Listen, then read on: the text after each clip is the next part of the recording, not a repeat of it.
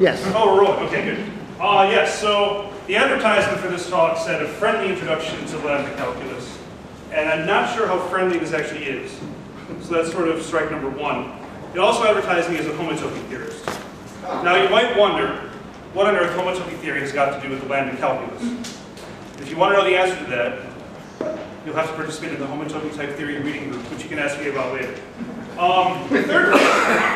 The third thing is that I'm not sure how long this is going to take, and I know we generally for long talks here we take breaks. So I guess when people get tired, they shoot an interrupt, and I'll tell you how much time I think I have left.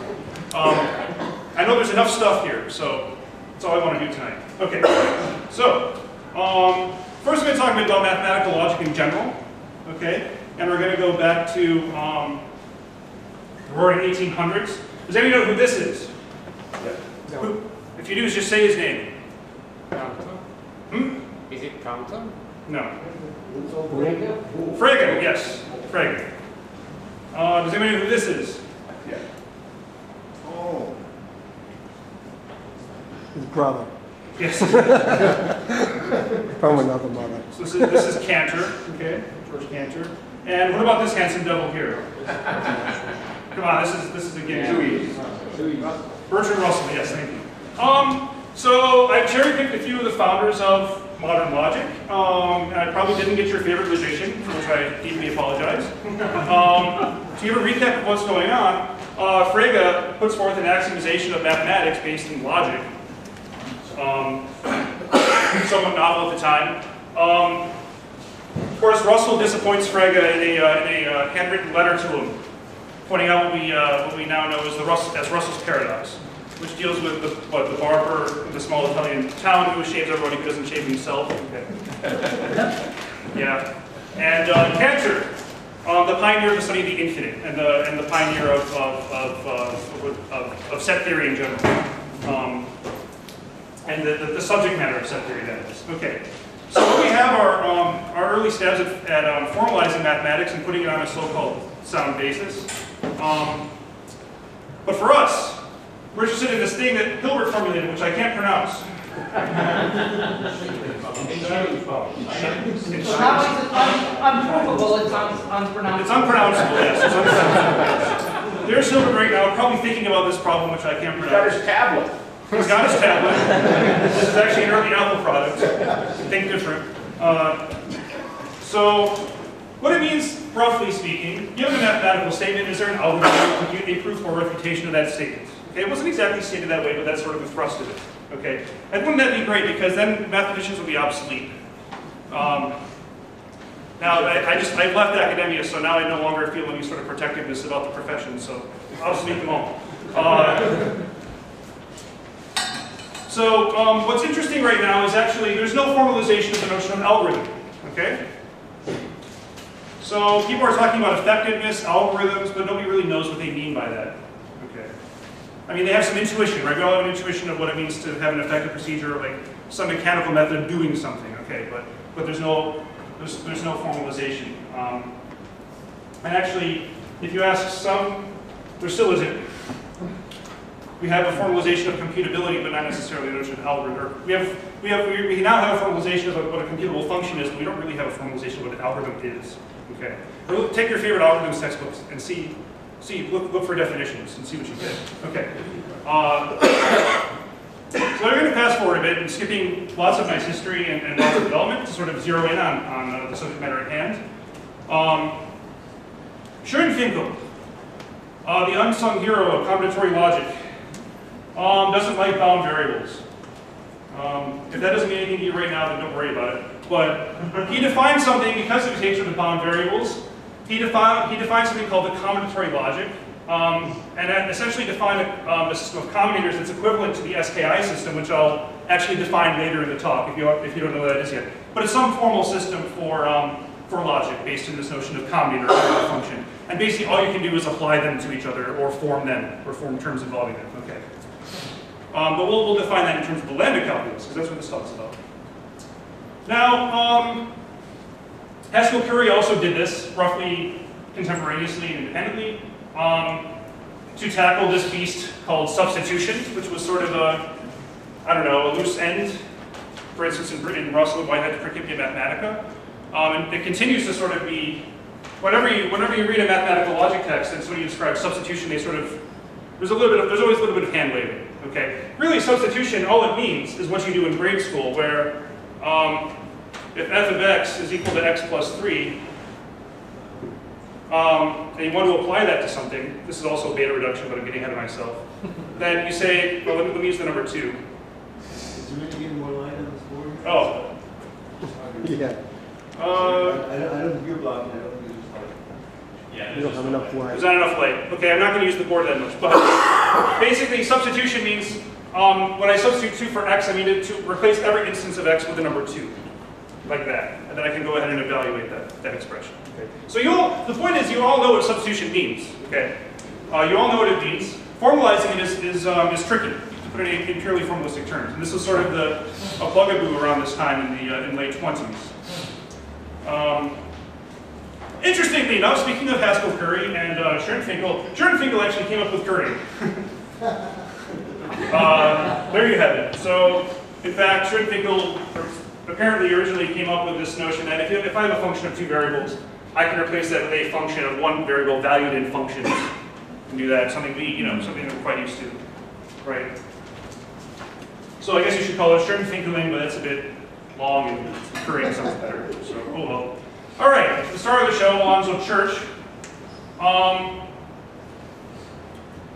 Roughly, sort of contemporaneous with all these developments, wants a new formal system for logic based upon the notion of function application. So what was around up to this point? Well, you had Russell Whitehead, which I'm not even going to try to describe, which nobody ever reads at this point. But basically, we're essentially an attempt to fix Russell's paradox by introducing a system of types. And then, of course, our good old friend Zermelo Fraenkel set theory. Okay. So we really have logics based around some notion of membership or set or class. Okay, up to this point. And Haskell Curry says, well, if you ask me, functions are more natural as primitive things to think about. Okay.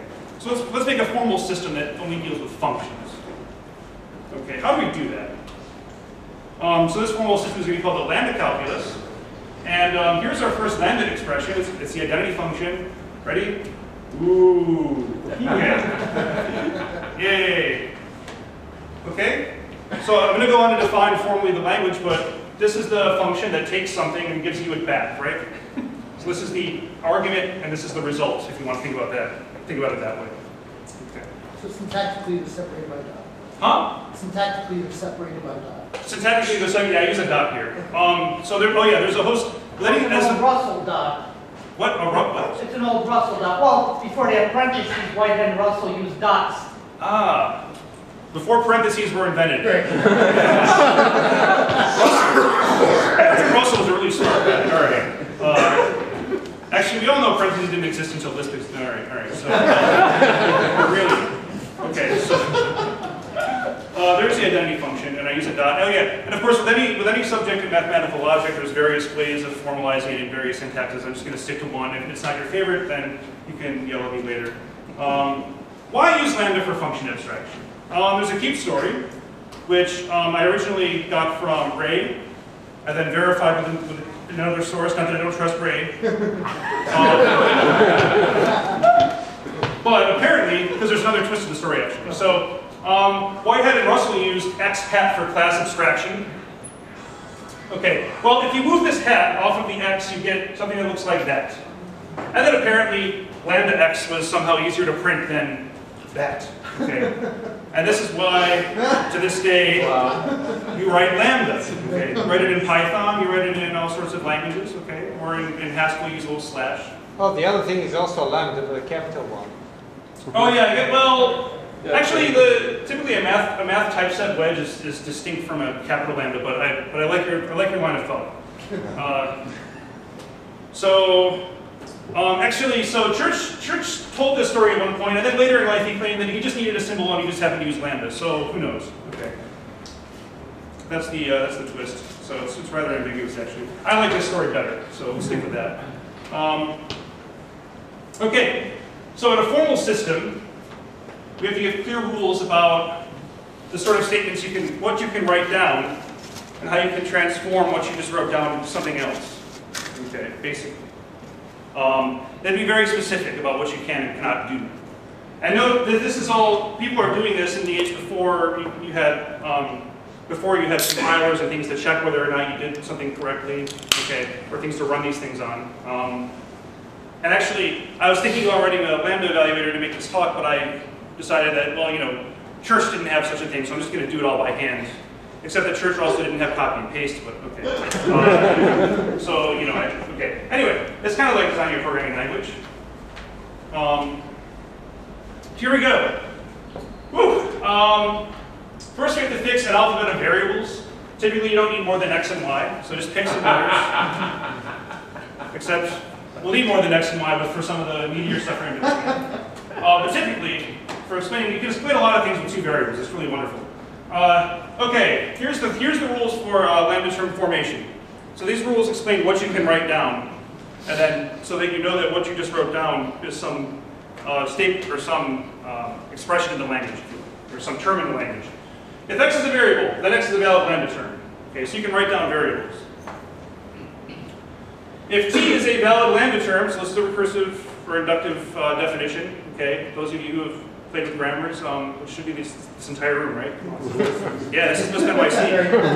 I should be like breezing through this. All right, so if T is a valid Lambda term and X is a variable, then lambda x dot t is a valid Lambda term. Now, I'm going to be a bit loose whether I surround this with parentheses, and I will do it when I need to, roughly speaking. Okay, I'm going to be a bit loose about the surrounding parentheses. Okay, the fundamental thing is the lambda x dot t there.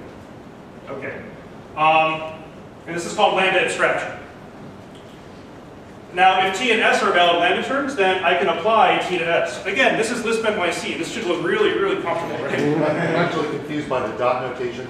So does lambda x dot t, the t it means what? That t is the body? Yes, the t is the, yeah, exactly. I think t is the body of the function. Okay. Yeah. Right. X is the variable, t is some expression that we can put some variables, or, you know, do some substitution with. Substitution with. To make this into Lisp, we'll put a parenthesis around the X and get rid of the dot. Yeah. All right. Sure. Oh, I should also admit that I haven't actually coded Lisp in like 10 years, until I made this talk, so. But I tried to keep it somewhat close to the syntax. Okay, let's construct some stuff.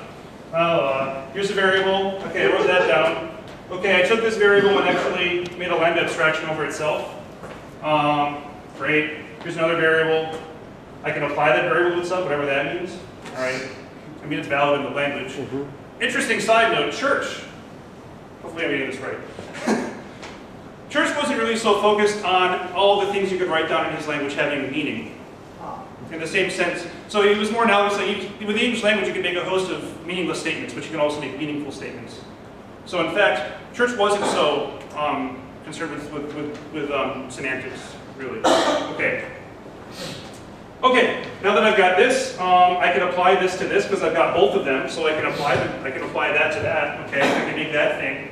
And now that I've got this thing, I can do another Lambda abstraction over Y. Fine. So we can make all sorts of things now, right? Within the rules. And those notations have intuitions behind them. Okay, function abstraction is what we usually think of. Yes? Can you go back to the last slide Yes. for 1 sec? Did I make it? Oh, I don't guarantee that all my parentheses are balanced. I know how seriously this community takes its parentheses, so I deeply apologize. We give you a few as a bonus. You can add or subtract as needed. Thank you, yes. Maybe like plus or minus like 5 parentheses for the Right, top. there you go. If it's Number beyond- 3 dB. Good. Okay. So at this point, these are just typographical rules. These are just rules for writing things down that are valid. I'm just giving you some rules. Whether or not they mean. Whether or not they mean anything. Okay. Yeah. So there's a bunch of scribblings on paper. Until I give you rules for manipulating them. Which is sort of the proof theoretic perspective on what meaning is, in a sense. Proof theorists like to write formal systems down and then have rules for emulating one to another. Model theorists like to take the formal systems and map them to some set of something or some mathematical object and give them meaning. Okay. But we're going to stick to this perspective because that's sort of how it was developed. Oh, I'm sorry. And these rules will be called generally the reduction rules of the language. So we have formation rules and we have reduction rules. Okay, in a sense. That's what's going to comprise our language. which is quite different from, for instance, Tarski's definition of truth. I had mentioned Tarski for J, and or something like any meaning for something like denotational semantics. In fact, denotational semantics turned out to be a difficult problem for the Lambda calculus, and I may or may not talk about that later. So here are the rules. There are 3 of them, kind of symmetric to the 3 formation rules. Not really symmetric, but at least the same number of them. What is symmetry anyway? Cardinality, right? Some of them. All right. So alpha equivalent says I can rename, and I'm going to just give you my goal is to give you the gist of these and then sort of formally define them. Although you see that they're not really formally defined, but hopefully enough. Alpha equivalent, renaming variables. You can rename variables and functions and see how that works. You already know how that works. Beta reduction. We have to define what application means. Okay. How does function application work? And eta conversion, which basically says that 2 functions are the same if they do the same thing to their arguments. I put the same in quotes. Sameness is also an elephant in the room here, which we'll gradually talk more about. But let's stick with this one. Actually, you already know all these rules sort of intuitively. You really already know these rules intuitively. So, excuse me. Yes. When you say do the same thing, yes. Does that mean they have the same output or value? Precisely. I'm going to talk about that in a bit. Given the same inputs, they produce the same outputs. Okay. Yep. Alpha equivalence lets us do this, for instance. We say that lambda x dot x is the same as lambda y dot y. They're both the identity function. It's okay. I just name variables. For example. Generally, alpha equivalence lets us rename any bound variable. So what is a bound variable? It's something that gets bound by a lambda. Okay, that was recursive definition, but it's something that's sort of acting like a parameter. Okay, it's a variable that, it's been captured by some lambda. Okay, so in fact, this variable is bound by this, if you like. If they were free variables, that wouldn't necessarily be true. We'll talk about free variables when we talk about beta reduction. But alpha equivalence deals with, I have a lambda abstraction, and I can convert, I can rename bound variables. Okay, we think about this a lot as programmers. This is a fictitious language in which I missed a semicolon, but it doesn't matter because the language is fictitious, so it's fine. Here I've got some global variable x, and I've got a function that takes 2 parameters, x and y, and returns x and y. And of course, we all look at this and say, well, this ought to print the number 7, really, and not the number 4. We sort of do this in our brains as programmers all the time, right? So it should be equivalent to something like this. So I rename x and y to a and b, and this function does the same thing. Okay. Still missing the semicolon.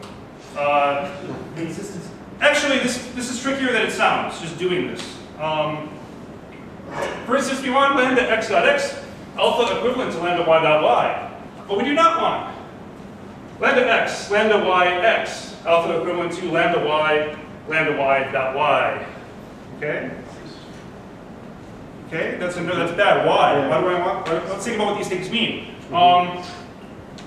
This is a function that takes a parameter x and returns a function that takes any parameter and just gives you x back, whatever it was.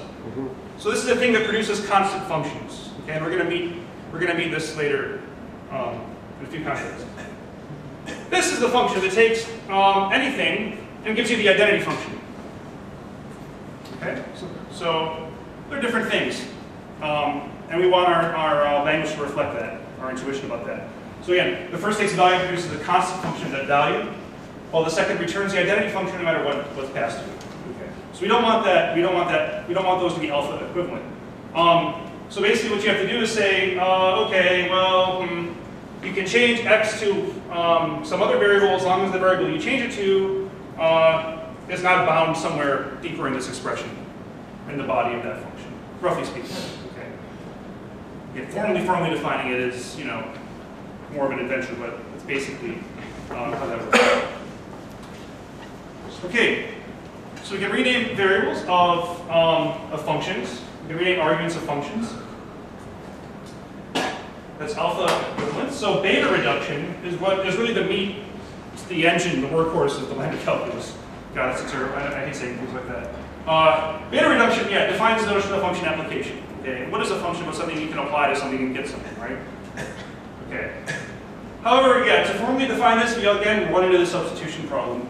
So in a sense, I view this as sort of Church kind of looked at the substitution problem, said it's really just function application, then rigorously defined it once and for all in beta reduction, and then said, okay, there you go. In a sense. I don't know. That's that's sort of the feeling I get from this, but whatever. Okay, we would like to define, we would like f applied to x to denote the application of a function f to an input x. Note that, I guess I'm going beyond variables x and y here, aren't I? Well, actually, I'm not, because f stands for a lambda term, not necessarily a variable. It could be a variable, but again, it doesn't really make sense if it's just a variable. We really think of this as a function, okay? So when I want to think of some lambda term as a function, I write f for g, because that, provokes the brain into a certain route, even though everything inside is either a term or a variable, which is a type of term. So we would like this to denote applying a function f to an input x, which we normally denote in modern mathematics as f of x, like with the parentheses like this. But this is LispNYC, so you're perfectly happy with this, so I don't have to say anything more. Let's see with this. I'm just going to show a few examples and then give just the formal definition. So let's apply the identity function to whatever this function is. This weird function right there. Of course, the identity function should just give you whatever its input. So in fact, we're going to take this lambda form, and for every x in the body, we're going to put that lambda form there. And that's it. That's what we're going to do. And the result is exactly what you'd expect. Okay? So this expression, right? This expression beta reduces to this expression. Good? Okay, we just applied the identity function. Yes. Okay. Whereas if I switch the arguments, okay, so now I'm applying this function to this function. Oh, I'm missing a parentheses. You're missing it. I'm actually, yeah, this is oh boy, this is bad, isn't it? Well, you said you were gonna not always gonna put outer parentheses when you did function. That's true, I did. Thank you. This shows. Okay, so the point is I want to apply this, whatever I did here, I want to actually, there's just an extra, whatever. This parenthesis should be over there, I guess. So I want to apply this function to this function. Okay. So wherever I see a y, I'm going to put lambda x dot x in this expression right here. And that looks like that. Again, if there's something lost, if you don't see how this is working now, it's a good time to raise your hand because we're just going to build on this. We're going to build on it a lot. So I took lambda x dot x and substituted that for both of the y's. So now I have lambda x dot x applied to lambda x dot x. And now I can hit that with another beta reduction, because that's an application.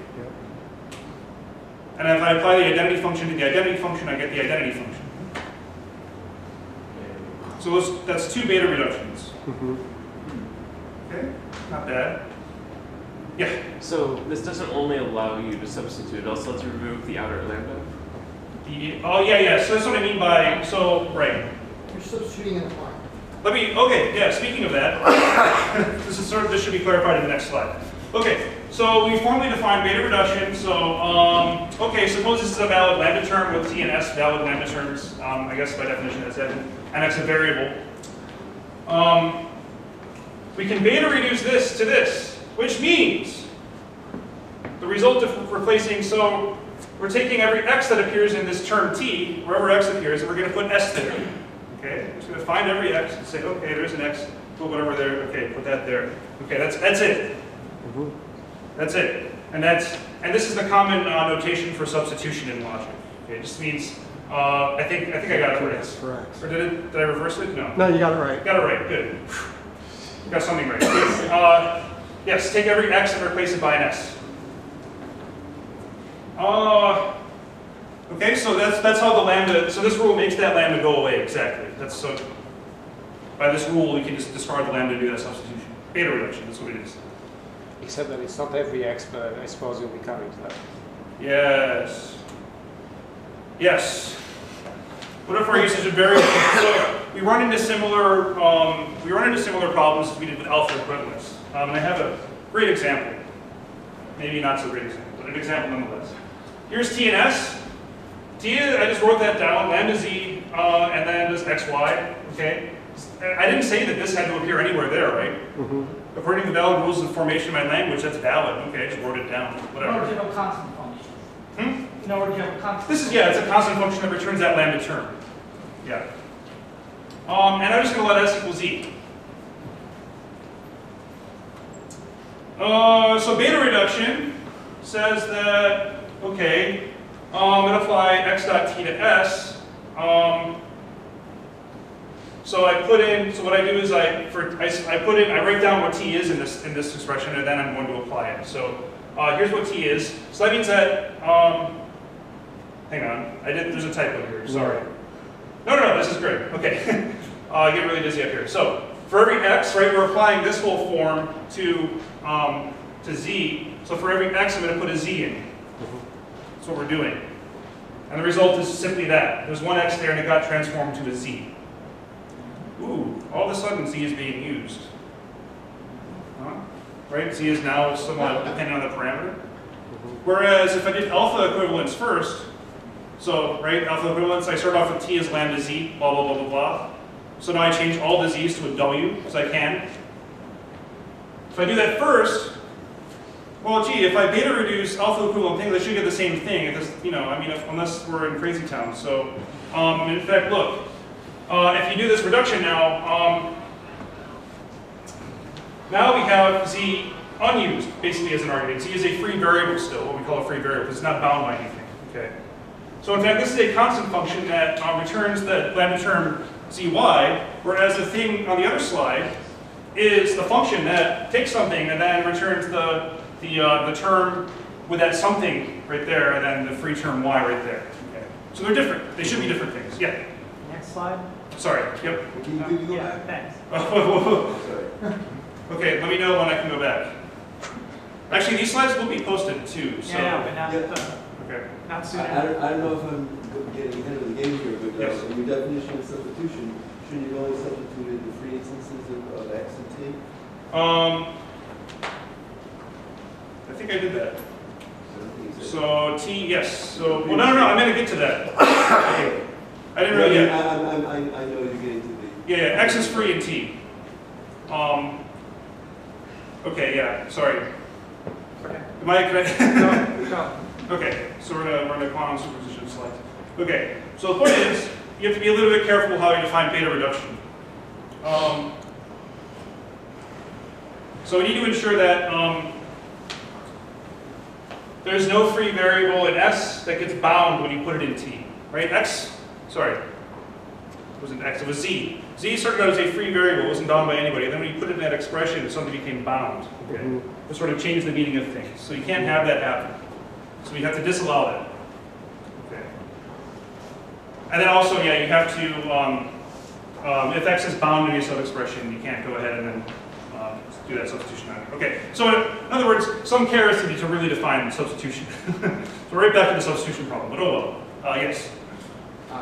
Do you know how modern interpreters or compilers do they have like a separate pass where they, for every bound variable, they go along and then they do the alpha reduction with new terms, or there is another way to do it? It's been ages since I've written anything like a compiler, so I'm going to say I don't know. What you said sounds reasonable. Scala definitely does that. Okay. I don't think you can do that. You can't statically rename and then solve all the problems at once, because you can create new instances of He just said they can. Well, you can't. It is like combination. That solves the problem. He said you can do it. It's legal. You won't solve all your problems, but you have to be able to do it during the computation. That's one. You can't do it all at once statically. That's because you could create new references as you go along. I think the real answer here is we like to think with letters and substitution. When you compile it down, you tend to get to representations that are very different, and that by construction have a lot of the properties we want. And there's fields of research about the various nice ways to do it that we can talk about after this talk, maybe. yes, this is a pub conversation about compilers. Yeah, we're just scribbling things on paper, but yeah, we'll talk about that later. But I think, given that we're just scribbling things on paper, I've got a substitution defined enough to go forward. Okay. The next reduction captures extensionality, which is another thing, which is a fancy word for something you already know.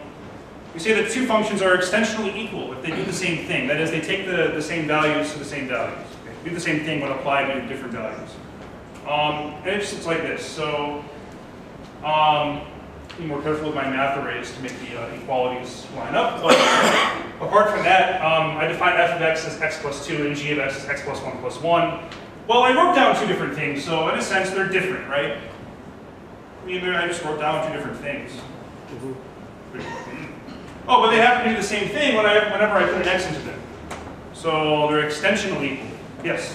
What if you get an infinite loop in your function? I don't know what an infinite loop means yet. Not there. I mean, I can define a function which spawns a computationally a process which never stops. So We don't even know what a process is yet, though. We're gonna get there. Yeah, I'll have an infinite loop coming. So let's save it to that. So these are two different functions, and they're essentially equal. These are just math functions, right, from 9th grade or 8th grade or whatever. However, I mean, this isn't necessary for the talk. It's always bothered me in pre-calculus. These are neither equal nor extensionally equal, but algebraically reduce to the same thing. After all, one is. Wait, I have to say something. Yes, you can say something. But this is the only thing. Oh, no. This is where algebraic geometry Yes. begins. Exactly. He's actually, this man is so correct. Wow. Yes, so in other words, we're looking at, there's a difference between the ring of rational functions and the ring of, anyway, whatever. Right. So. And then we'll go into arithmetic schemes and have a really great time, but we're not going to do that. That's enough math. Okay. So eta conversion says that here's a kind of a miracle of this subject. It's kind of a miraculous, at least. If you put in this rule, okay, if you say that this rule is eta equivalent to this, so what is it saying? The function that takes an x and applies f to that x is the same thing as f. Okay? F is the same thing as the function that takes x and applies f to x. This one rule suffices to capture all of it. Like, you can show that the whole theory is extensional from this rule. Just one rule. Okay, you might think you'd have to do more than that, like abstract it and make it all work, from what we defined so far, but this actually suffices. That was one thing that Curry actually proved. Yes? Does beta reduction also allow you to do this, or are you implicitly eta converting in your beta? There's no beta reduction here because this is not an application. Okay. Yes, beta reduction only applies to terms that are applications. But the way you wrote beta reduction, you were beta reducing and then eta converting to remove the outer lambda?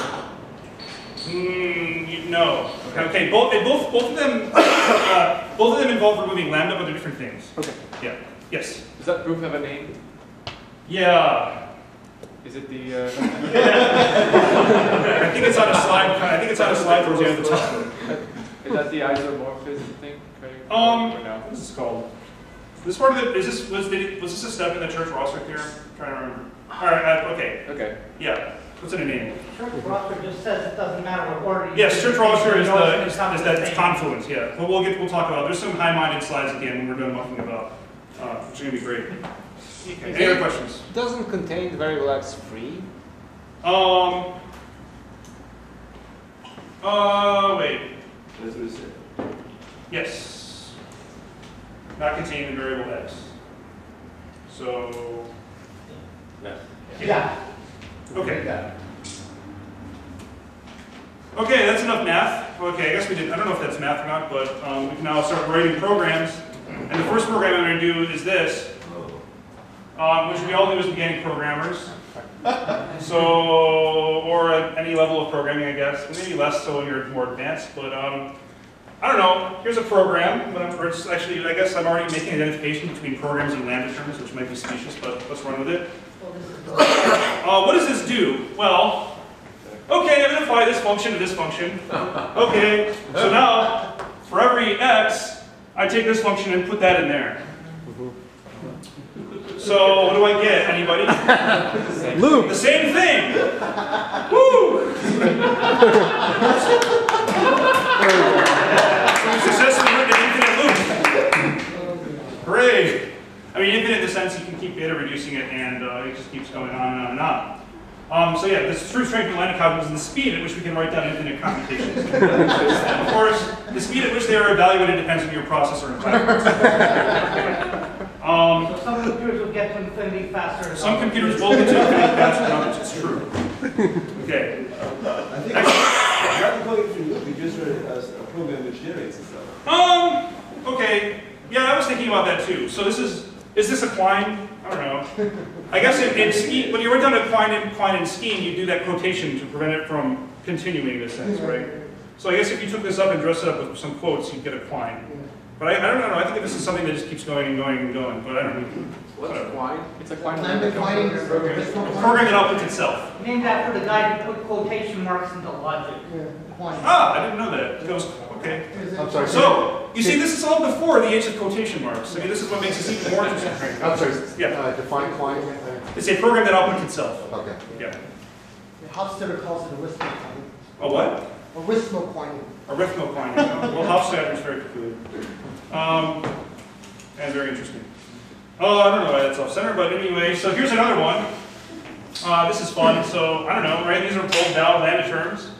I'm missing the outer parentheses to do beta reduction, but by now you know my looseness with parentheses, so I just want to reduce this by beta reduction to the two outer terms. And, well, let's see, for every x here, I'm going to put this thing there, and what happens when I do that? Well, you get something bigger. So, yeah, thanks. Yeah. So, yeah, it gets bigger, and if you keep doing this, it gets even bigger and goes off the page. Okay, so not only can we make programs that repeat themselves, we can make things that just get bigger. And eventually you'll run out of ink. Wonderful. But actually, this is interesting. Both of these examples are pretty interesting because they show that not all Lambda terms normalize, okay, which roughly means intuitively, you'd like to be able to take a Lambda term and just keep whacking it with reductions until you get, until you're done. Well, you may never be done. Okay. There might not be a prize at the end. Okay. At the bottom. At the bottom. There's nothing at the bottom. The turtle's all the way down. Okay. All right, so now we've successfully written some non-terminating programs, so we'd like to do more interesting things than that, probably. So, I'm now going to define numbers, Booleans and conditionals, and recursion. And once we do that, we can do anything, right? Hopefully. Good enough. So what I'm actually going to do now is take your intuitive notion of what natural numbers are, and then formalize them within this Lambda system.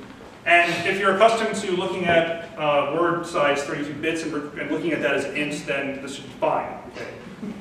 You already do this transformation in your head in similar other formal, well, quasi-formal systems anyway, so this is just another one. The intuition behind it is the number n is n-fold composition, which is a non-terminating definition, right? Okay. Zero's got to be in there somewhere. Nah, don't worry about it. I like my integers non-well-founded. That's really weird. Okay, so actually, no, never mind. Slightly less cyclic, well actually not really less cyclic, but the number n is a function that takes a function and returns the n-fold composite of that function. Okay, yeah, it's still kind of cyclic, but we'll fix that. So intuitively, this is intuition. I'm writing this in the world of math. This does not exist in our formal system yet until I do this, but this is the intuition that n, which I boldface, is something that takes a function and then gives you this. And there's meant to be n of these things, except I forgot how to do that in LaTeX, so I figured I'd just say it. Sorry. What do the circles mean? Composition. Yeah, I'm sorry. Actually, these should be centered out. So yeah, F circle F generally denotes F composed of F. Okay. Which we sometimes note as that, but I'm never going to use that again in the talk, so why bother writing it down? Okay, formally. Now, triple equals. This is sort of nonsense, but that's fine. Look, this is a formal system. This is a symbol I wish to define. Okay? And the idea is that whatever I define it as, when you see that symbol, when I write it down, you can replace whatever I define it with. Okay? This is what it's supposed to mean in terms of mathematics. So I'm actually conflating syntax and semantics with it, whatever. This is what it's supposed to be in mathematics. It means it takes a function after the identity function. That's what 0 is. After all, the 0th fold composition of a function is simply the identity function. Makes sense, right? Doing f 0 times is like just, okay, you don't do f. Okay, formally, this is what that is. Take a function and return the identity function. Yes? You take the cursor out, it tends to confuse. Oh, I'm sorry. Oh yeah, sorry about that. Yeah, what's that symbol? What's that symbol? Yes, okay. That's all 0 is. It's a function that takes function and returns the identity function. Well, what's 1? Well, doing f once is just f, right? So we take a function f, and we take an argument x. So, we take a function f, we return a function that takes x and applies f to it. So it's eta all over again. It's eta all over again. I could eta reduce this, but it's better if I don't, because we want to generalize this a bit. Okay, so 2 is a function that takes a function and returns the twofold composite, which looks like that. So, take a function, return a function that takes a parameter and basically applies f twice to it. Yes? So these are all lambda functions that don't have arguments in this case. Lambda f. Yes. F is the argument. F is the argument, yeah. This is taking a function. Oh, sorry. Sorry, this is taking something we think of as a function. Okay. Taking a lambda term, really. Yeah. Taking a lambda term, we think of as a function from our intuition. Sorry, yeah. And gives you a function, or whatever this turns out to be. Okay, yeah. And But I'm applies just going to f keep twice calling to them, it. I'm going to keep calling them functions because it's easier to think that way. And then gives you that. Should we say that, because f must be a variable syntactically here, but the intent is that it will be a function? Yeah, so that's when we why I apply said, that. I mean, okay, so I fixed some nice alphabet of variables and then, yeah. So, okay, I'm going to add f to my set of variables.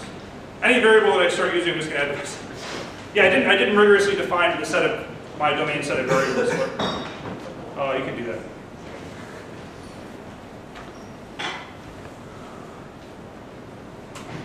And so on.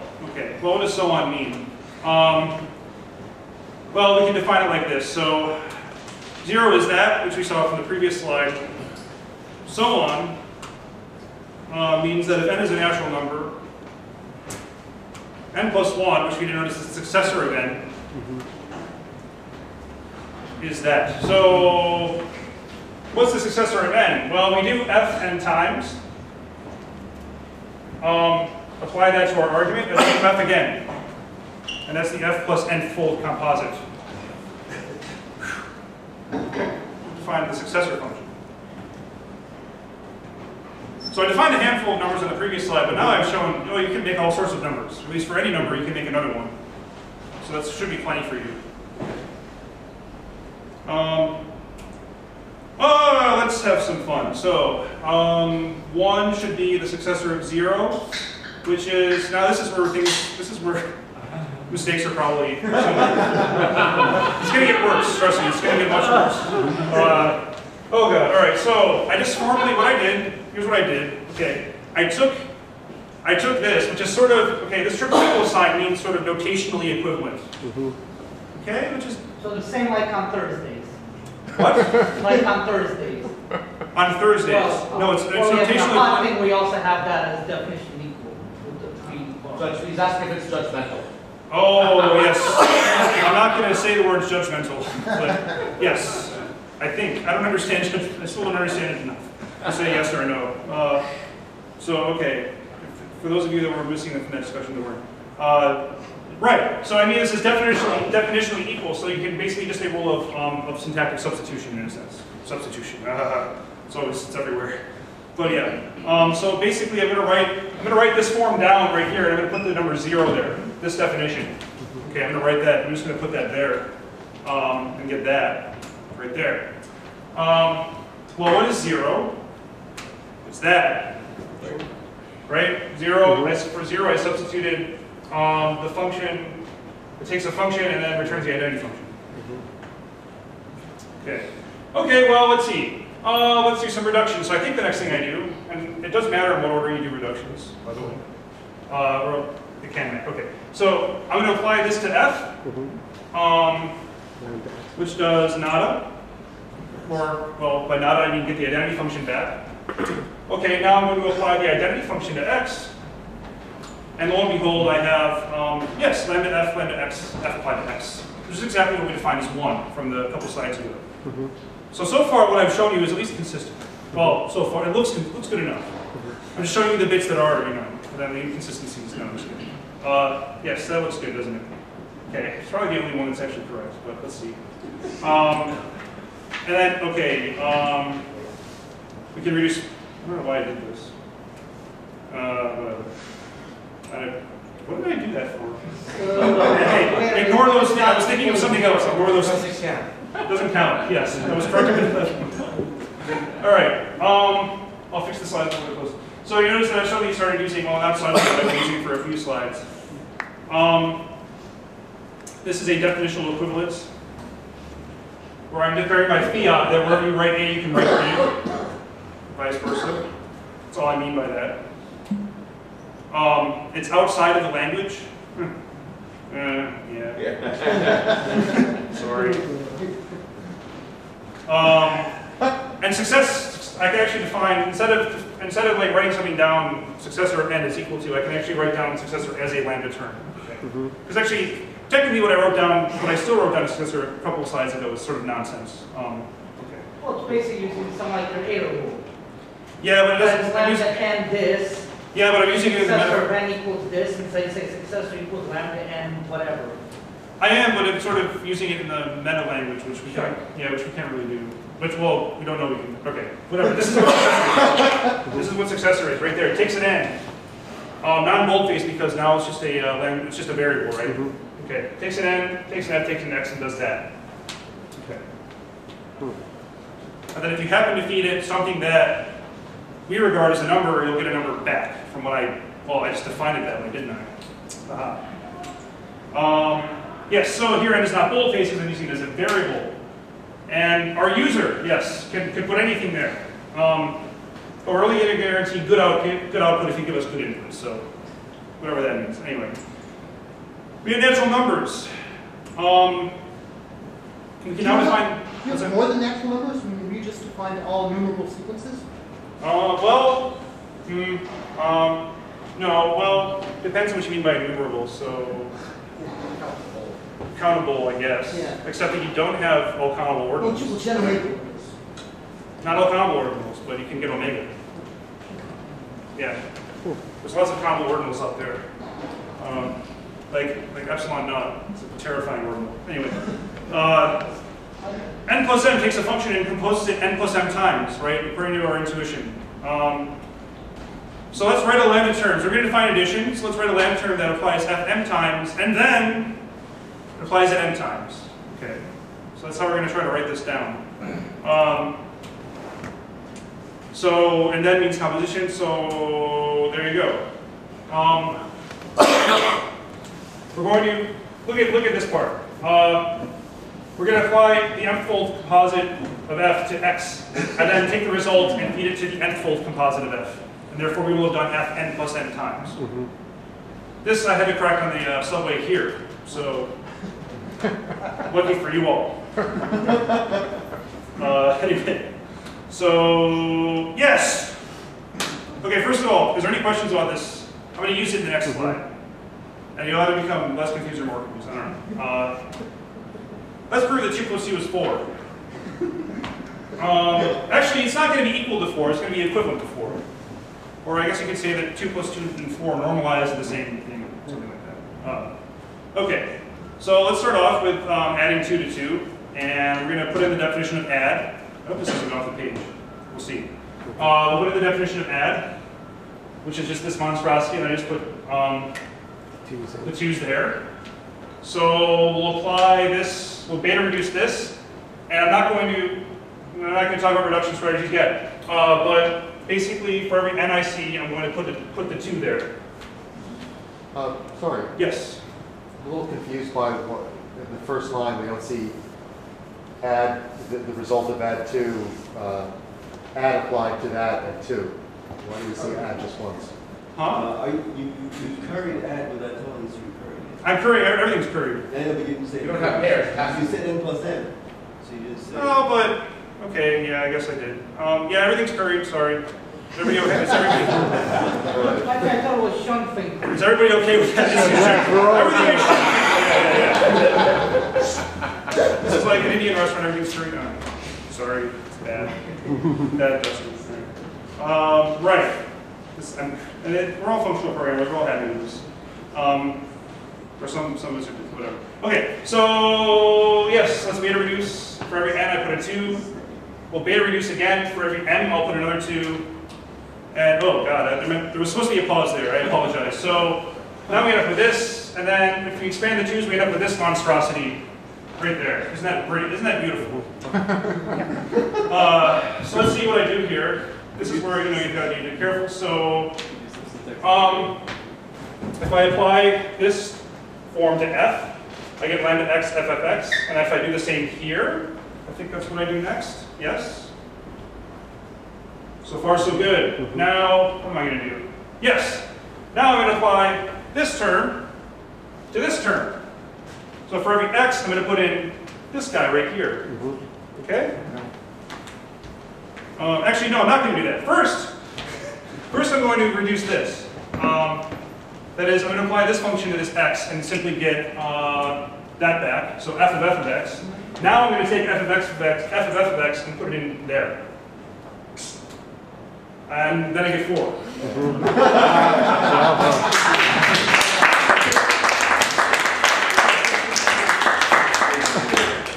So we've proven that 2 plus 2 is equal to 4. I remember White and Russell took about 100 pages to do it. It's true. In Whitehead and Russell, you have to take about 100 pages. Yes, a long time to prove this. So we're already ahead of Russell. We're already doing much better than Russell and Whitehead. Good for us.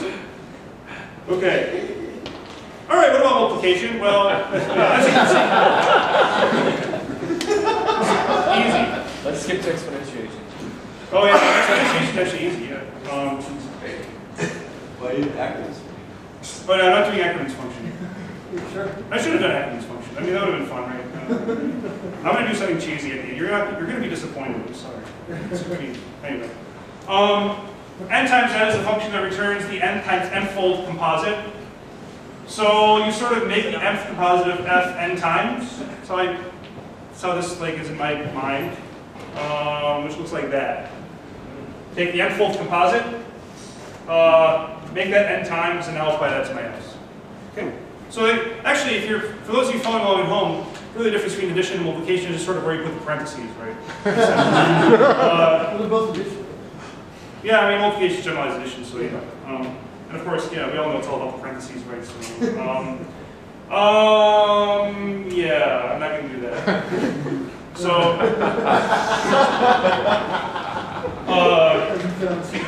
yes, exactly. The proof is it's a very simple proof, but it's not fit in the margins. Can't do it. So you can do that if you want on the train ride home. Exponentiation is kind of, I don't know. This English sentence is probably terrible. I should just give you the formalism, but let's see. N to the n, apply n to m. What is that? Y? Okay, so m takes a function, returns the n-fold composite. So now we take the n-fold composite of the function that takes a function and returns the n-fold composite. Does that make sense? Yeah. All right. Somebody said yes, so I'm going to continue. The formalism is easier to see. So now we have a function that takes and gives blah. Here's the idea. If we apply n to m, we get m n times. Okay, we're doing m n times. So we're taking the nth composite n times. So it's m times n, which went off the screen. Crap. So it looks like this. Well, okay. You can already write it down, right? But Isn't that multiplication? no. Oh wait, is it? No, it's exponentiation. You're multiplying the m, but then you're applying it. So your multiplication one level up is exponentiation. Precisely, it's one level up for exponentiation. Yeah, yeah. This is like multiplication. Multiplication or multiplication. Yeah, it's multiplication. Multiplication. Iterated multiplication. So this looks like, oh yeah, lambda n m of f of x. Okay, like that. Which is great because you can all see that, but whatever. You can write it down. Okay. Subtraction is very tricky, but actually you do some interesting things on the way to defining it, because we'll start getting into category theory, so we'll have pairs. I don't know. That means consuls, we like to call them in this room. What's that? Or consuls, we like to call them. Consuls. Oh, consuls, yes, okay, consuls. Yes, right, this is, I forget my audience. Okay. So we have to define the opposite of incrementing. I'm going to define the predecessor function and then leave it to your imagination that you can define subtraction more generally. Okay, so instead of incrementing x to x plus 1, let's define what pairs are, and then have a way of taking n comma m to m comma n plus 1. Okay? It shouldn't be obvious. It should not be that obvious where I'm going. It might be obvious where I'm going to some of you, but just bear with me. If you iterate that on 0, you get this thing. And then notice that every index of this, if you like, has a number in its predecessor. Okay? So if we can do all this, all then we have to do is do this n times and then take the first projection, take the first argument. So in other words, if we want the predecessor of 3, we do whatever this is, blah, blah, blah, blah, blah, 3 times, and then pluck out the number 2 from that pair. And that's how we're going to define predecessors. Really efficient, right? I didn't say it was going to be efficient. Of course, the consequence is that the predecessor of 0 is 0. I'm not going to say any more about that. So, how's that for efficiency? So, how do we do this? Well, what do we need? We need pairs. I need this weird addition, this operation here. And then I need to be able to project to the coordinates of the pairs, maybe the first or second coordinate. Okay, so now I'm going to do a little side detour and do all that. How do we make pairs? Yeah, okay, it turns out, okay, well, we're going to get there. I should have said the word console somewhere. Yeah. I'm sorry. We're first going to define booleans and conditionals. So, all right, there's true. Okay, so it's getting a little weirder. So remember this function from back like 10, 30 slides ago? That's what true is. It's the function that takes a something and then returns the constant function to that something. False is that. So true remembers what you gave it and false forgets. Cool. How were you late? And then, there's a cond. So I was thinking of this audience. So now that I'm missing a parentheses, sorry. Now that I've got true and false, cond takes something, which we think of as a condition or a Boolean value, or something that reduces to true or false. Takes something that should be reduced to if it's true, takes something that should reduce to if it's false, and then does that. So this actually does the right thing if you think about it. So if you put true in here, then true is going to take the t and remember it, take your true result and remember it, and then it's going to, it's just going to give you that back when you apply it to whatever this is. And it's going to forget that false thing.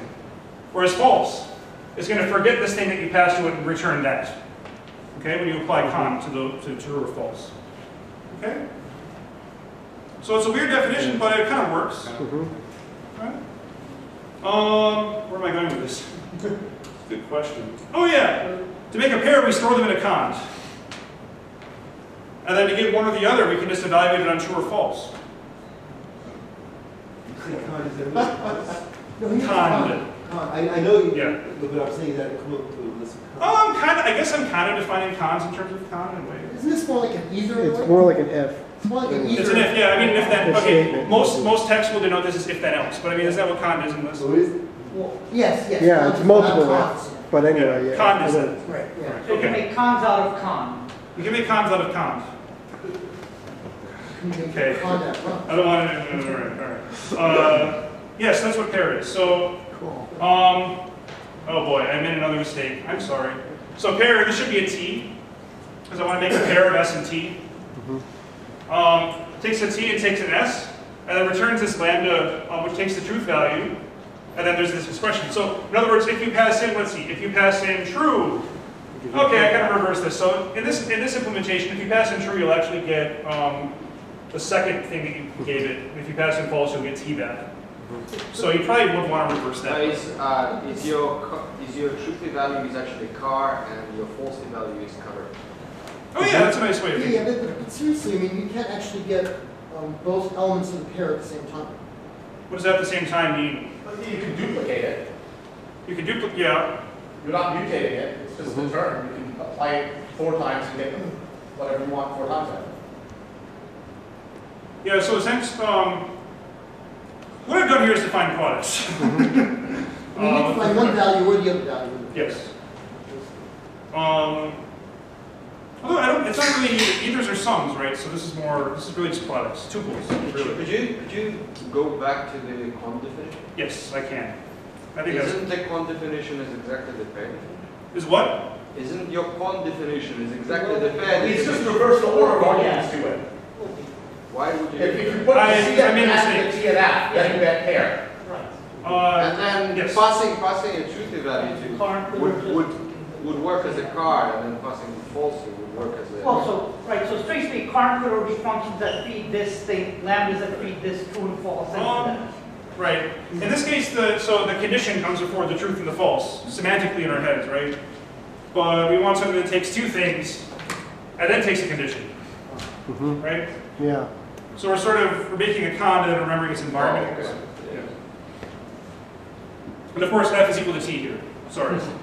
At least these are all sort of minor so far, right? Nothing sinking to top. So I guess it's like using closures to store stuff, if you want to think of it that way, but whatever.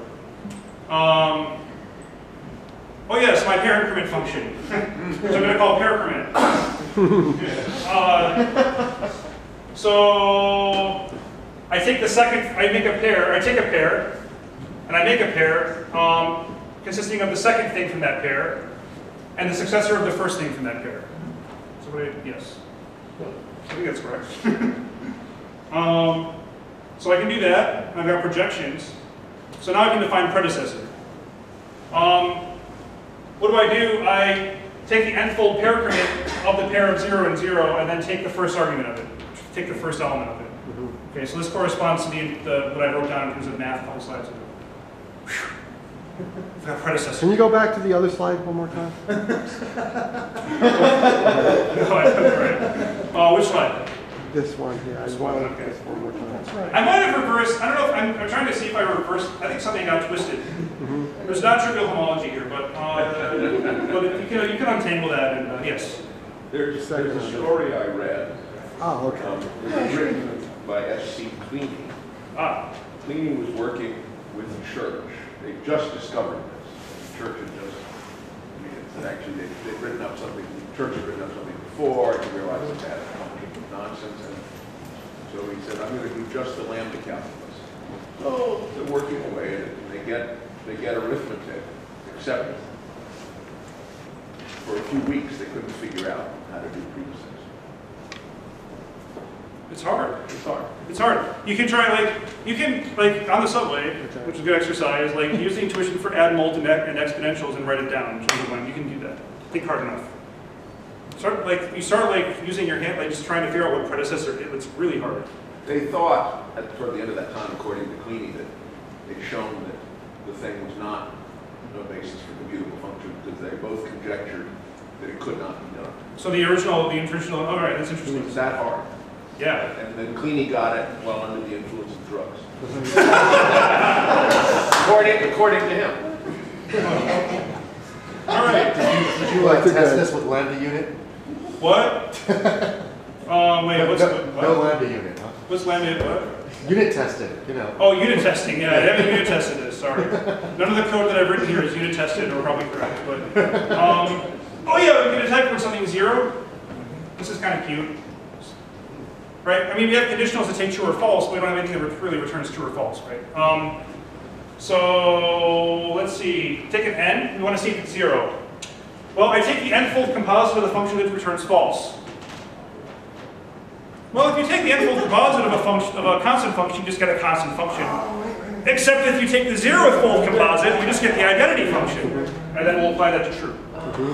Nice. Wow. Right? Winner, yeah. Nailed it. All right. Yes, we have conditionals and arithmetic now. Go us. So now we can do anything. That's a lot of hard work. And we could, with pairs we can find the rationals. I'm not going to.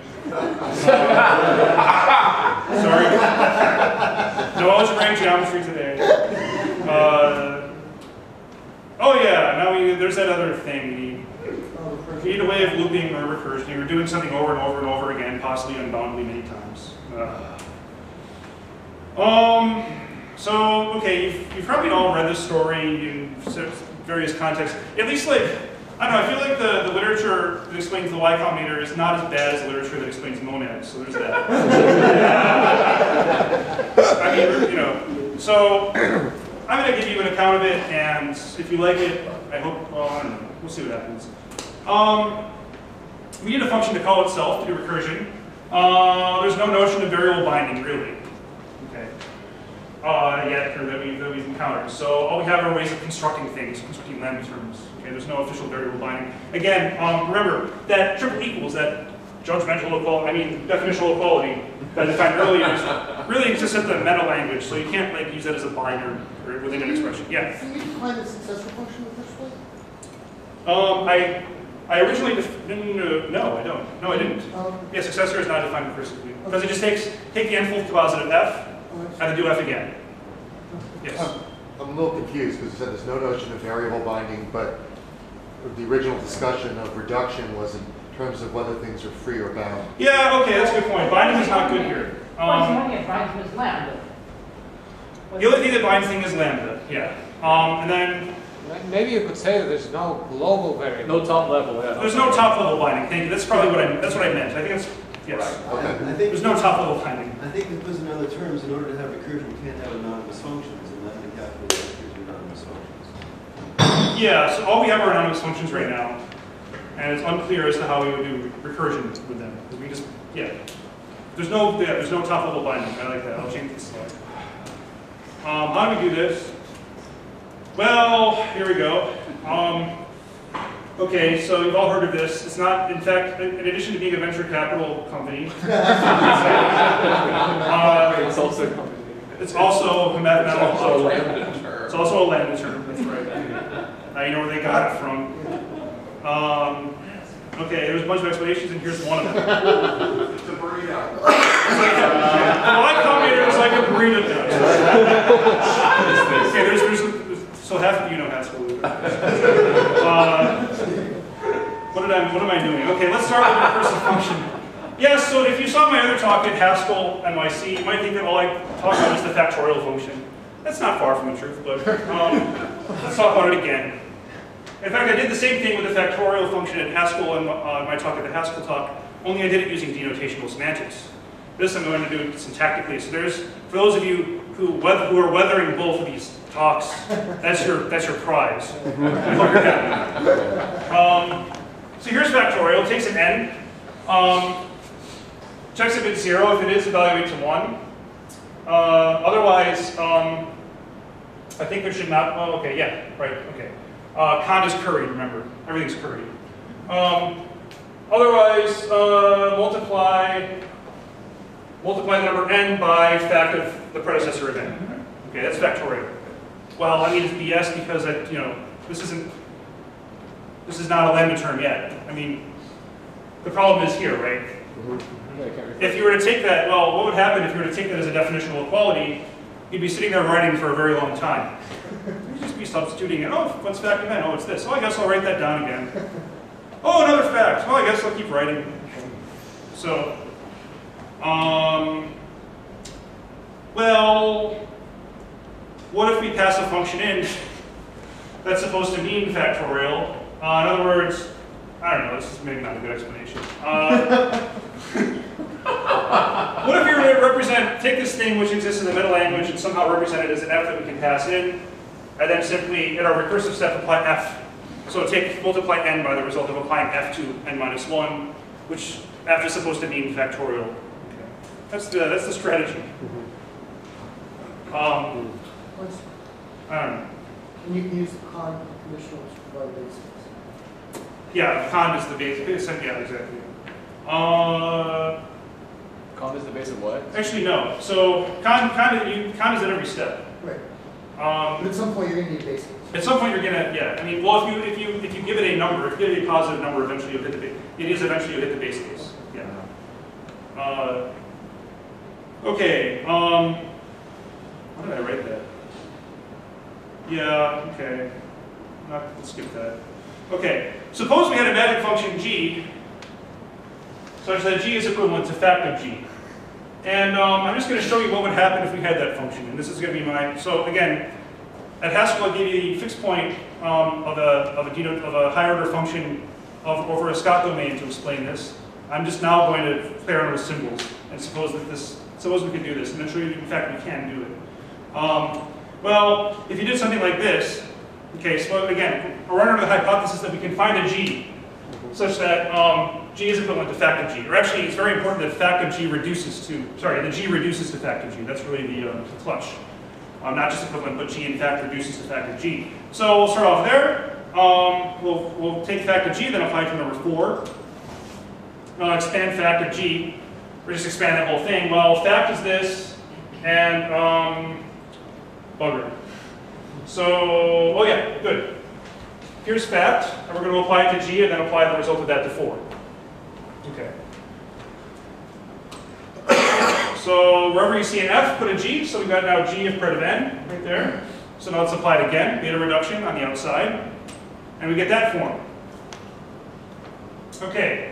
I'm skipping again. This is not at the level of rigor that we showed 2 plus 2 is equal to 4 with, because I'm sort of using symbols, but at least this way it fits on one slide. So Kant is going to go ahead and say, well, 4 is not 0, so we're going to get this term when we do that reduction right there. What's that going to do? Well, pred 4 is really 3. I'm just going to write it as a boldface 3 because we know what that is now. But G reduces to fact of G. Let me do that again, ready? G itself reduces to fact of G. So we can continue.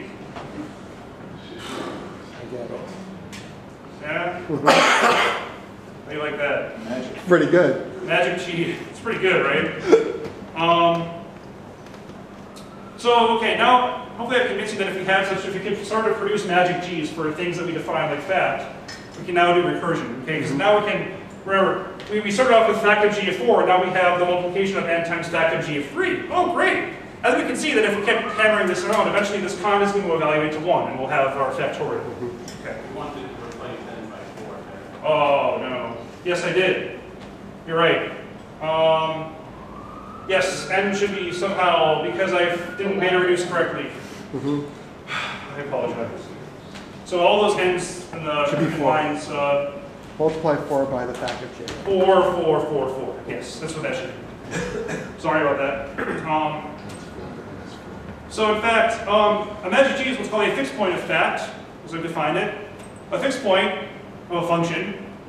There's nothing strange. It's simply, if f is a function, again, I'm reverting to math notation to convey intuition, yeah? So it's simply a variable x that goes to itself under f. So if f of x is equal to x squared, then 0 and 1 are the fixed points of f. 0 squared is 0, 1 squared is 1. For example. If f is the identity function, everything is a fixed point. Okay. So, there is a lambda term that will compute the fixed point of any other lambda term. It's called the Y combinator. And there are several flavors of it. The most common looks like that. Hopefully I got that right. Wait. No, I didn't get it right. So, Wait. what? Wait. What? Does every function have a fixed point? Oh, God. All right. Sorry. Ignore that. Scott sets. Ignore that. I will ignore that. I think I messed this up. So this should be an F. I apologize. On the function of it. Yeah, that should be F. We're at, okay, G is equal to F in this slide. That's really terrible. This is sort of like a high point. Right? All right, that looks really neat. Let's see why that works. Yes, so let's show that for any h. Y of h, which is going to be the supposed fixed point of h, is in fact equal to h of y of h. Okay? And then we'll apply it to the successor function. Yes. Kind of fixed point. You can do that later. At the bar. A fixed point can be a sequence, right? No, all right. But possibly infinite sequence, no. So there's y of h. There's y. What did I? Wow. Okay, because I copied and pasted. The problem with copying and pasting is that you replicate errors. So I'm really sorry. So these should be f's again. But now we're going to beta reduce anyway. There you go. Got rid of that bug. All right. That's magic beta reduction. Magic. This is all magic. So now we're going to take this lambda term and apply it, beta reduce it with this thing. I don't know if I can make this point out because I screwed this up, but actually, for those of you paying attention at home, notice that if you beta reduce the inside first, well, okay, we're not going to go very far. So in fact, the strategy in which you use to reduce things really does matter in terms of getting places. Okay, anyway. So, are there names for the different strategies? Oh, there are names for the different strategies. For example? Let's see, there's what, outer applicative, which says I'm going to always beta reduce with the outermost variable.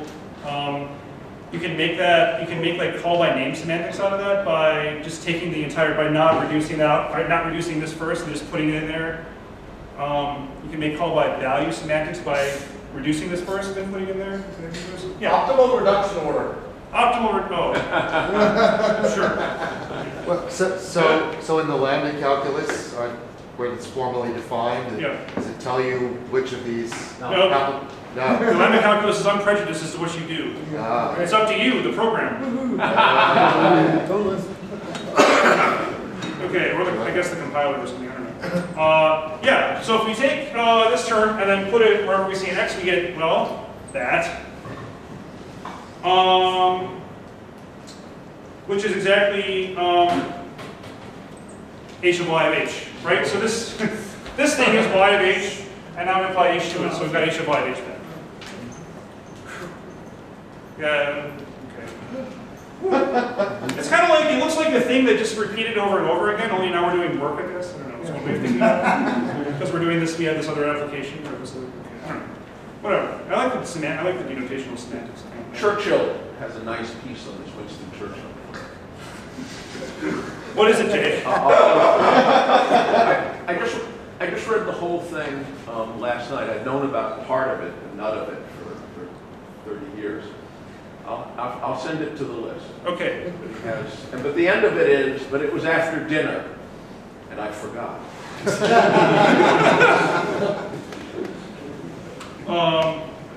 So there you go. So we really define factorial in 2 steps. We write this down and call it fact prime, and then we apply y to that and call that fact. And now we use definitional equivalence in a non-self-referential way, which is, yay, go us. And we go to factorial function. So let's apply it to successor. I'm sorry. No. I'm sorry. Is it fair to say that if we did so, the answer would suck a whole lot? Yes. Big trouble. I would do it all my life. Right, and that's consistent with churches. I think I get this right. So church, remember, like you can write down here's a language, you can write down nonsense in it. I mean, you can write down nonsense in the English language. You can also write down sensible things. Is it a coincidence that the Y kind of looks like a lambda stepping over a puddle? I think that's by design. Let's just say. Okay. Sounds like let's go with it. Oh yeah. That's probably not correct. So the reduction strategy I used here was copy paste. Of course, that means that any error from the previous slides has been replicated here. So I don't guarantee what will happen if you actually run this. In fact, I'm missing a lambda n at the very top somehow. So yeah, I screwed something up. But anyway, there should be a lambda n at the very top. You're missing a pretty printer, first of all. I'm not missing a lambda n because that's the thing applied to the y combinator, which is there. And this is the y comp. This is whatever. Okay. I don't know. Could you go back a slide? Yeah, you want to check this? This to this. Okay. What was the look like the back quote or something, or the prime? That's a prime. I don't mean that to be a logical operation. I mean that just to be a notation thing. Fact prime, the prelude to fact. Oh. Fact is the sequel to fact prime. Where fact prime gets really angry and recurses. Okay. Okay, so we're out of the high-minded part of the talk, and actually we're almost done, for those of you who are bored. Not a moment too soon. So let's discuss some properties. I'm not going to prove these, but maybe BS about why they're true. The Church-Turing thesis. Okay. It's not only, by thesis they mean, well, there's a theorem here, but we're also going to make a statement. So Church and Turing, so Turing of course has Turing machines, which probably a lot of you have heard of, another formalization for computation. And in fact, given a Turing machine, you can represent it as a lambda, and given a lambda, you can represent it as a Turing machine. Okay, so you can do that. So there's an equivalence between things you can write down in terms of Turing machines and things you can write down in terms of lambdas. I'm sorry, Yeah. but just, a little weak in English. This means it can be any of them, or all of them. Yeah, that means, yeah, you can convert from one to the other freely. Okay, all right. Isn't post-dimensional? Huh? Isn't post-dimensional? Probably. Yeah, post would exist as short. Well, post-church Turing correspondence theory. Oh, wait. Well, Post was basically doing right with grammars. Right. Basically, Right. grammar, making sure, grammar type. Oh, I missed grammars. Why did I miss grammars? See, I got recursion theory in, but I missed. Sorry. There's more general versions. Okay, but they're not only saying that these things are equivalent, but then they go ahead and say that any algorithm that performs a computation can be expressed in that, which is sort of a statement of, well, because we haven't really defined algorithm yet, have we? So we're taking these formal systems and saying, well, that's what computation is. So it's not only a theorem, but it's a assertion. Okay. Well, I guess the bigger thing is that people try to define it, came out all these systems trying to define algorithm. Hey, what do you know? They all actually happen to be. Yeah, I mean, so it sort of lends credibility to this, right? That you have all these different systems that came about to express functions, and they turn out to actually be equivalent. So I guess you can count that as evidence for the Church-Turing thesis. But again, the Church-Turing thesis is not a mathematical theorem. Oh, it's like a law of nature. You don't prove the laws of nature. There could be other forms of computation that they haven't been discovered. There could be, other forms of computation that haven't been discovered. I don't understand what laws of nature are. So. Well, there's a hypercomputation. People will argue that there are things more powerful than this. Yeah. Okay. So is everybody satisfied? So we'll take the rest of this discussion to bar.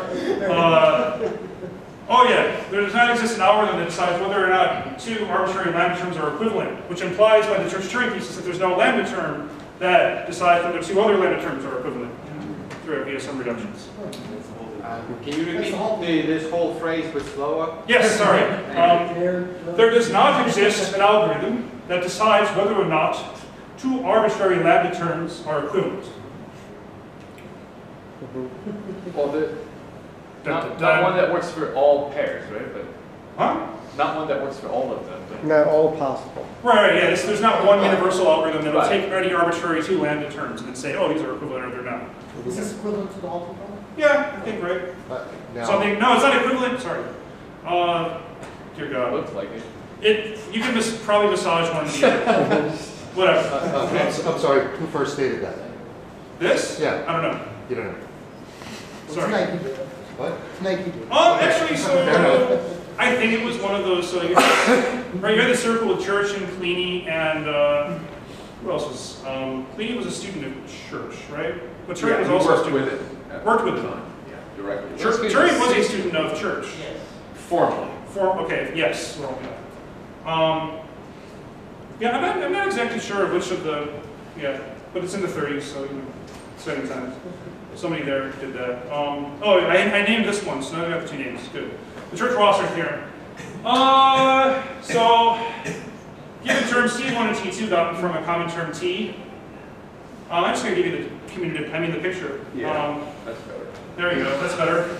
So if you have some lambda term T that reduces to two lambda terms, you can always find a common reduction of both of those lambda terms. That immediately implies decidability. Told you I didn't know anything. only if every lattice has a minimum, I guess. No, whatever. I'm gonna get you. Well, I should have not done the Heinlein stuff right. All right. No, this is good. All right. The other thing is good. Because it's unexpected, right? Right. Yeah, okay. This is called confluence, by the way. There's a formal name. Well, also tells you that we have an equivalence relation here by reduction. Yeah. So we don't have normalization, but we have confluence. But this also shows that if a term is normalizable, then it's unique. Or if a term has some normalization, then they all converge. If there's a convergence, then there's one up to equivalence. But not everything converges. Okay, so now we're going to go. I'm not going to do this SKI calculus in depth, but I'm just going to define these combinators.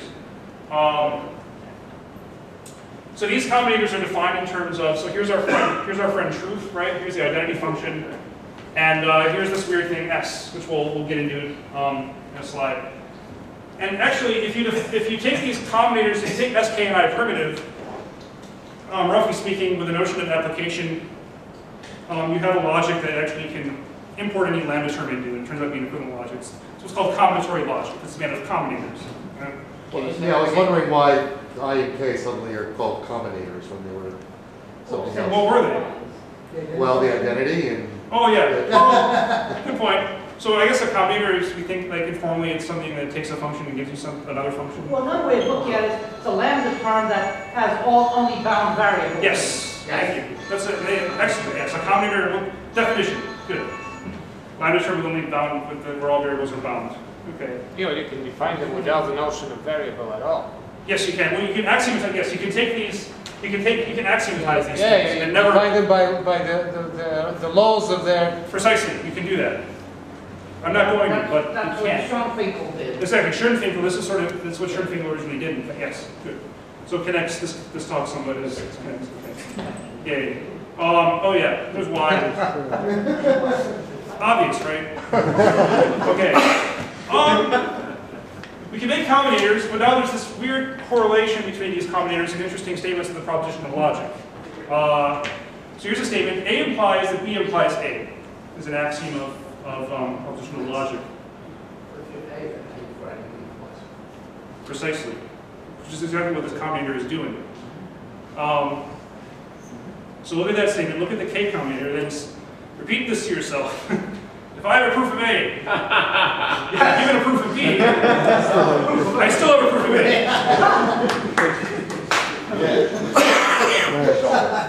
Now we're getting sort of mystical chanting.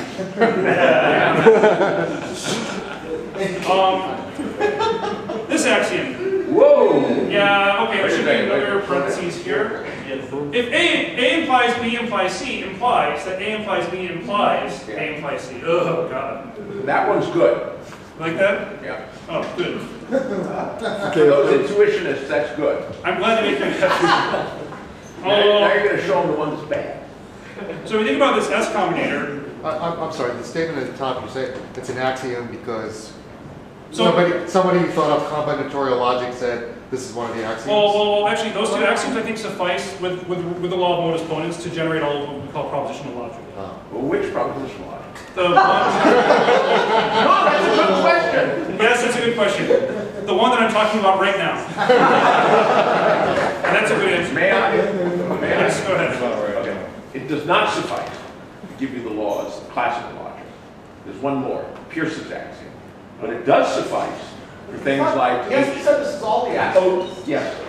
And there may be one tiny little one. Right, yeah, you cannot deduce the law of excluded nil from what I've HOTT. This is close to the underlying propositional logic of HOTT. Yes. And I know your next slide, but I'll let you do it. Sorry, Dustin. So here's the S combinator. With very hot stuff. I think it is hot stuff. This is hot stuff. This is hot stuff. If I have a way F. Oh God. No, this is good. This is good. Go ahead, read it. If I have a way F of turning proofs of A into proofs that B implies C, right? Proofs of A into proofs that B implies C. Then given.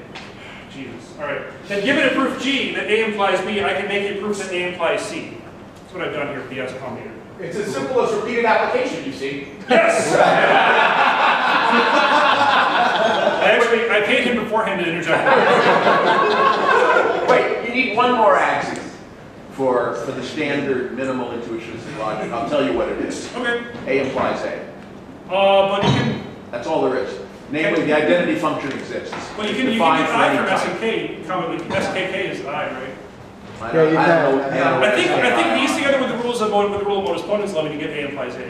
I didn't know that. All right. I'm happy to add but more. I do know that what I said is true if my memory holds, which no longer does. The only sane way to think about this stuff is category theory. Whoa!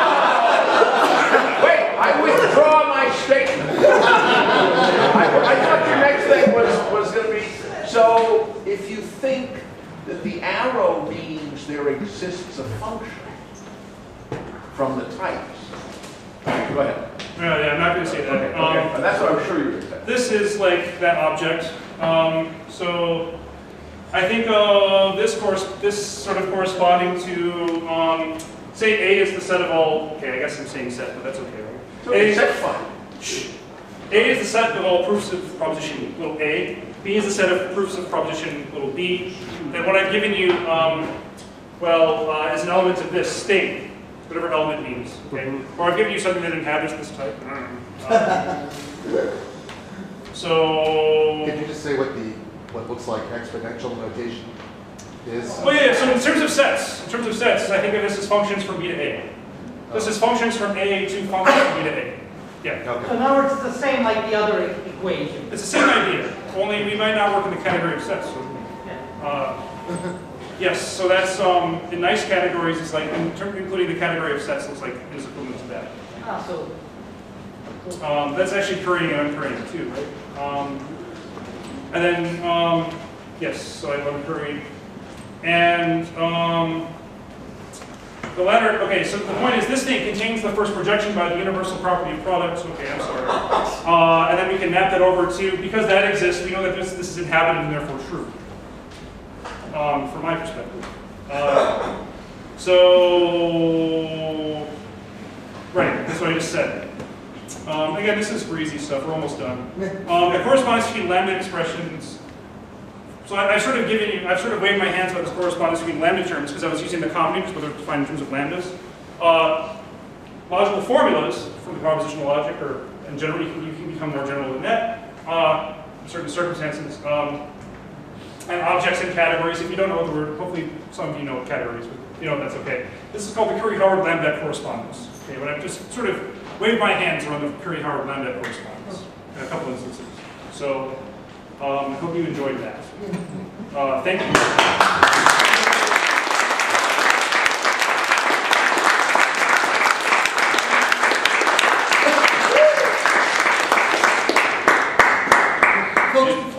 We have a couple more announcements. Gershon Baskerman, one of the Haskell organizers, would like to say a few words. October 30th, I'm excited, the New York Haskell Users Group, Paul Hudak, one of the authors of the Haskell Language Report, will be coming to speak. He does computer music, that's what he's really interested in these days. He's going to talk about functional reactive programming and interfaces for computer music systems. So check us out on meetup.com. It's the New York Haskell Users Group. We have a couple other things like a Haskell tutorial coming up, and I think Dustin talked about the Homotopy group, a few more hard stuff. So thanks. Also, we'd like to go and have a beer afterwards, so if you'd like to join us, there's a bar called the Bleecker Street Bar. If you leave the building and take 2 rights, it's right there on Bleecker Street campus. So, and thank you all for Crosby. Bleecker and Crosby. Do not, but it does not equal wrong. Thank you all for coming. Oh, really?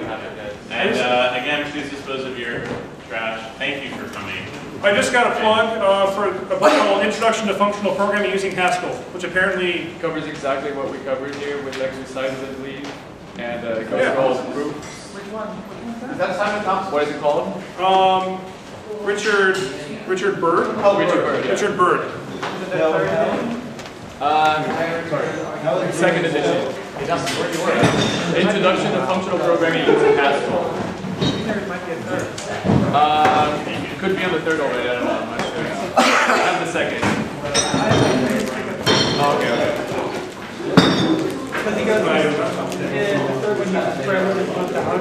The third one uses what?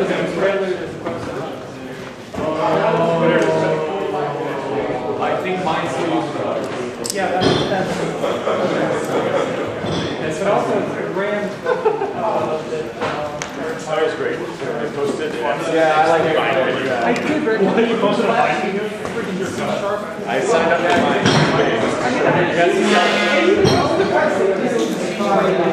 No, that's not cool whatsoever. I don't know. Yes, it's everything. We can define it. So you have to.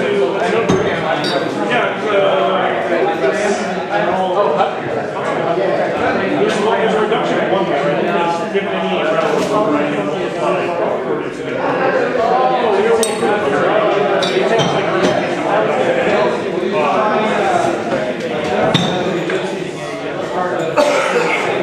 We're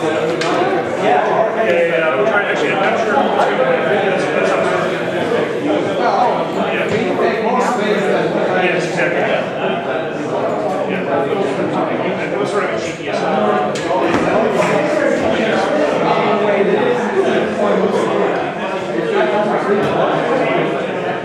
What's your name? Yeah. Self-realization. Oh, I know what you said. The unit guy. Yeah, I've watched it twice. I wasn't sure this is a maybe I'm not just entitled with my time. I think that the educational yeah, sure. in terms of the semantics Scott, they make syntactic. The only when I saw it,